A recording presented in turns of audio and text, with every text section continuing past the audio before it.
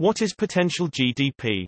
The Wikipedia defines potential GDP as the total capacity of a nation to produce goods and services. If this definition is correct, then the potential GDP can only occur when the unemployment rate is zero, all the land is exploited for the purposes of production, agriculture, factories, roads, so on, and the infrastructure is not outdated.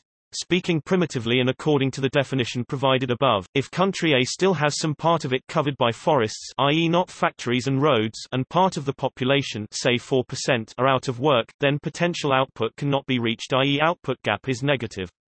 This hypothetical example describes basically all countries present in the real world. However, OECD indicates the link below that number of countries, Belgium, Denmark, Czech Republic just to name a few, had their real GDPs above the potential. In none of the cases the unemployment rate is 0 or the land is fully exploited. https://stats.oecd.org/index.aspx?queried=51655. Are my assumptions wrong? How should I look to the potential GDP? That quote from Wikipedia page is not correct. Actually, both OECD and also commonly in economic research we define potential GDP output as potential gross domestic product (GDP) is defined in the OECD's Economic Outlook publication as the level of output that an economy can produce at a constant inflation rate. Although an economy can temporarily produce more than its potential level of output, that comes at the cost of rising inflation.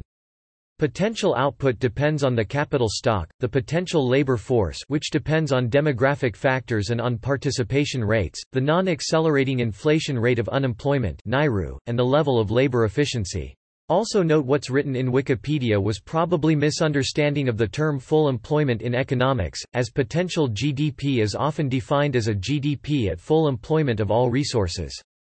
In economics, full employment does not mean that unemployment rate is necessary zero, or that all resources are used.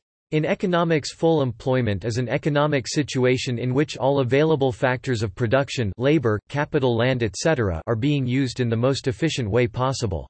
Unemployment at full employment will still be positive number because even in case when all resources are used in the most efficient way possible, some people won't have work, some capital will just lay unused, and some land will just lay unexploited. Also, always when you look at data you should check the data's own metadata explanation for what's measured, not Wikipedia, otherwise you won't really understand what the statistics is showing you.